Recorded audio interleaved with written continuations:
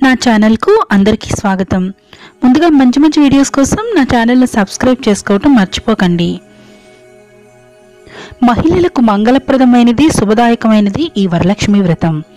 శ్రావణ మాసంలో పౌర్ణమికి ముందుగా వచ్చే శుక్రవారం నాడు వరలక్ష్మి వ్రతాన్ని చేస్తారు।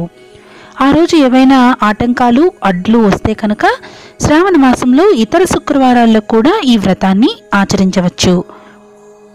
వరలక్ష్మి వ్రతం రోజున మహిళలు తెల్లవారుజామునే నిద్రలేచి ఇల్లు వాకిళ్ళు కడుక్కుని ముగ్గులు పెట్టుకోవాలి। గుమ్మాలకు మంగళ తోరణాలను కట్టుకోవాలి। గడపలకు పసుపు రాసి కుంకుమ బొట్లు పెట్టుకోవాలి। అదేవిధంగా తూర్పు వైపున ఇంట్లో మండపాన్ని ఏర్పరచుకుని ఆ మండపాన్ని పువ్వులు మామిడి ఆకులు పసుపు కుంకుమలతో అలంకరించుకోవాలి। మండపంలో వెనుకవైపు లక్ష్మీదేవి చిత్రపటాన్ని కానీ విగ్రహాన్ని కానీ ఉంచవచ్చు। బంగారు వెండి లేదా ఇతర లోహపు చెంబును శుభ్రంగా తోమి పసుపు కుంకుమ బొట్లు పెట్టుకోవాలి। దానిపైన కలశాన్ని ఏర్పాటు చేసుకోవాలి। కొబ్బరికాయకు పసుపు రాసి కుంకుమ బొట్లు పెట్టి కొత్త రవికల గుడ్డను కప్పి కలశాన్ని ఏర్పరచుకోవాలి। లేదా బంగారు వెండి ముఖాలను కూడా ఆనవాయితీ ఉన్నవారు కలశంపై పెట్టుకోవచ్చు। మల్లెపూలు సంపెంగలు మొగలి పువ్వులతో కలశాన్ని మండపాన్ని అలంకరించుకోవాలి।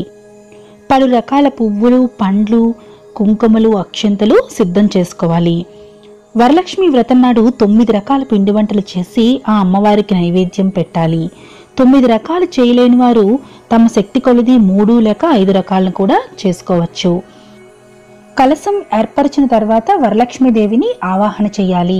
పద్మాసనే పద్మకరే సర్వలోకైక పూజితే నారాయణ ప్రియ దేవి సుప్రీత భవ సర్వదా అంటూ వరలక్ష్మీదేవిని ప్రార్థించాలి। ఆవాహన చేసుకున్న తర్వాత వరలక్ష్మీదేవికి రత్నసింహాసనాన్ని సమర్పించాలి। అర్ఘ్యం పాద్యం ఆచమనీయం వంటివి సమర్పించాలి। పంచామృత స్నానం శుద్ధోదక స్నానం వస్త్రయుగ్మం ఆభరణం మాంగళ్యం గంధం అక్షతాన్ సమర్పయామి అని పూజించుకోవాలి। ఆ తరువాత ద్రవ్యాల పేర్లు చెప్పేటప్పుడు ఆ దేవికి అవి సమర్పించాలి। రత్న సింహాసనాలు బంగారు మాంగళ్యం లాంటివి సమర్పించడం మనకు సాధ్యం కాదు కాబట్టి వాటికి బదులుగా అక్షంతులు లేదా పువ్వులు సమర్పించవచ్చు। ఆ తర్వాత వరలక్ష్మీదేవి అష్టోత్తర స్తోత్రనామావళి చదువుకోవాలి। వరలక్ష్మీదేవికి ధూపం సమర్పించాలి। తరువాత దీపం దర్శయామి అని చెప్పుకోవాలి। ఆ తరువాత అమ్మవారికి నైవేద్యాన్ని సమర్పించి వరలక్ష్మీదేవికి తాంబూలాన్ని సమర్పించాలి। మంగళ నీరాజనాన్ని సమర్పించుకోవాలి। వరలక్ష్మీదేవికి మంత్రపుష్పం సమర్పయామి అని పువ్వులు వేయాలి।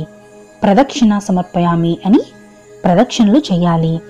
వరలక్ష్మి నమస్కారం సమర్పయామి అని నమస్కరించుకోవాలి। 9 దారపు పువ్వులతో ఒక తోరాన్ని తయారు చేసుకుని దానికి పువ్వులను ముడివేసి తోరాలను సిద్ధం చేసుకోవాలి। ఆ తోరాలకు తోరగ్రంథి పూజ చేసుకోవాలి। తరువాత వరలక్ష్మి వ్రతకథను చదువుకుని అక్షతలు వేసుకోవాలి। ఆ తరువాత తోరబంధన మంత్రాన్ని జపిస్తూ పక్కనే ఎవరైనా ముత్తైదులు ఉంటే వారి చేత ఆ తోరాన్ని చేతికి కట్టించుకోవాలి। ఆ తర్వాత అమ్మవారికి హారతిని మంత్రపుష్పాన్ని సమర్పించుకున్న తరువాత బూరెలను ఎవరైనా ముత్తైదువుకి లేదా బ్రాహ్మణుడికి వాయనం ఇవ్వచ్చు। సాయంత్రం ఇరుగు పొరుగు వాళ్లను ముత్తైదువులను పేరంటానికి పిలిచి కాళ్లకు పసుపు రాసి నుదుట కుంకుమను పెట్టి నానబోసిన శనగలతో పండు తాంబూలాన్ని ఇచ్చి అక్షతలు ఇచ్చి నమస్కరించి ఆశీర్వాదం పొందాలి। ఈ విధంగా చేసిన వారికి అమ్మవారి కరుణా కటాక్షాలు సిద్ధిస్తాయి, సకల సౌభాగ్యాలు కలుగుతాయి। వరలక్ష్మి వ్రతాన్ని అందరూ భక్తి శ్రద్ధలతో ఆచరించి ఆ అమ్మవారి యొక్క కరుణా కటాక్షాలు పొందుతారని ఆశిస్తూ ఈ వీడియో కనుక మీకు నచ్చినట్లయితే లైక్ చేసి షేర్ చేయండి మరియు నా ఛానల్ని సబ్స్క్రైబ్ చేసుకోండి।